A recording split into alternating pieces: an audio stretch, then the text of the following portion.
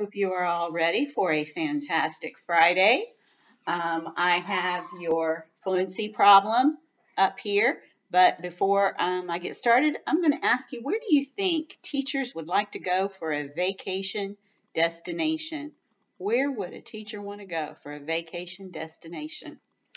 So, I'll get to that at the end of this lesson. What I want you to do right now is to look at this fluency problem and decide what strategy you want to use: mental math, vertical method, or place value coins. I want you to go ahead and work the problem out, and then I want you to come back. Okay, that's what Coach says. Okay. All right, so I hope you have solved this problem on your own, and now we'll be looking at it together. So we are starting out with our hundreds, tens, and ones. We've got 3 hundreds, 8 tens, and 4 ones. And then we are going to be combining 2 hundreds, 6 tens, and 5 ones. Okay, so when we look at the ones place, we see that we have 4 and 5. And we cannot make a 10 with that. We do not have enough to make a 10. When we combine 4 plus 5, we get 9, because 4 plus 5 equals 9. Now here we see our 8 tens and our 6 tens. We can make 100 out of, we can get 10 tens pulled together and make 100. So we're going to do that. We're going to wrap these, circle around these 8. 8 plus 2 is 10, so we've got to get 2 more. I made that a little big. These 4 are out. So we've got 10 in the circle plus these 4, that is 14. And 8 plus 6 equals 14. So in the ones place, or tens place, excuse me, because this is 14 tens, not 14 ones, 14 tens, we're going to show that we have 4 tens, and then we're going to show that we created 100 and moved it over there to the hundreds place. So here's my 4 tens going into the tens column. And then I'm going to put my 100 that I made over here with the other hundreds, so that we know we don't want to leave him behind. You know, can't leave a man behind. Oh, that's terrible, sloppy. So now we can combine our hundreds coins, 1, 2, 3, 4, 5, 6. And sure enough, 1 plus 3 is 4, plus 2 more is 6. I make a separation there. I got those too close. So our answer is 649 for this fluency problem.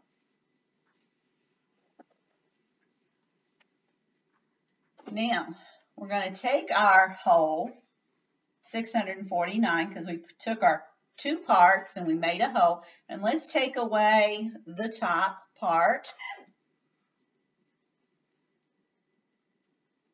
We look in the ones column here, we have 9, and we want to take away 4 or cross out 4. Now we can do that. We can do that. So we just would, if we had our place value coins, we'd imagine ourselves crossing out 4, or we would think about what 9 take away 4 is, and 9 take away 4 is 5. Now here we have 4 tens, and we need to cross out 8 or separate 8 of them. We can't do that, can we? Because 4, you cannot subtract 8. You can't do that. And so you should be able to imagine those 4 place value coins, and you should be able to see that in your head if you've been drawing those place value coins out. So I'm going to come over here and I'm going to get 100. I have 600s right now. Do I still have 600s? If I take one away, what do I have left? I'm going to have 5 left, because the other one of the hundreds is going to be taken over to the tens place, broken apart into 10 tens. So I'm going to show those 10 tens right over here by the 4 tens. That is going to be 14. 14, if I cross out 8, 14 take away 8 equals 6. 5 take away 3 equals, or 5 hundredths, let's not get messed up with that. 5 hundredths take away 3 hundredths is leaving us 2 hundredths. And so we came back over here to our other part. And that means we've done all our addition and subtraction correctly.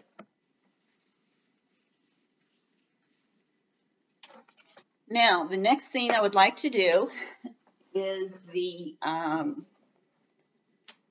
application problem on page 85 in your Learn book. And I want you to put your finger on the first word with me, just like always. Rick is filling his muffin pan with batter. Batter is the mix whenever you come together and you put flour and sugar and eggs all together. That's called a batter. It's not baked yet, so that's why they're not really muffins yet, but you've got all the stuff there, and after you bake them, they'll be a muffin, but before they're baked, they call that the batter. So Rick is filling his muffin tins with batter.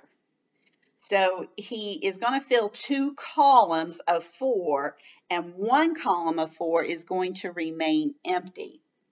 So it tells us to show the muffins in the empty column and to write a repeated addition sentence to tell how many muffins Rick makes. Okay? So we need to write a sentence that's going to answer that question. How many muffins did Rick make? Okay? Rick made